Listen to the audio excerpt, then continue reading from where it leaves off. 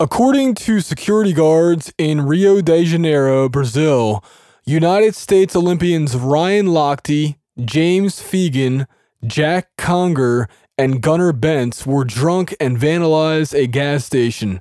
Apparently, they threw rocks at their building, they tore a sign down, one of them took a leak in a side alley onto the building itself, apparently.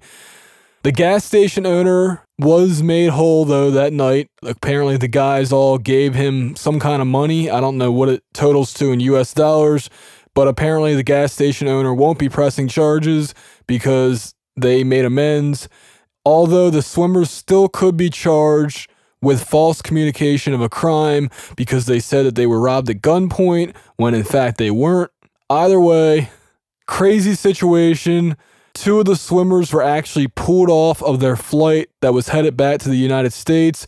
Ryan Lochte, who apparently was the biggest instigator in all this, went back to the United States 2 days prior to a judge saying to hold them up, don't let them out of the country.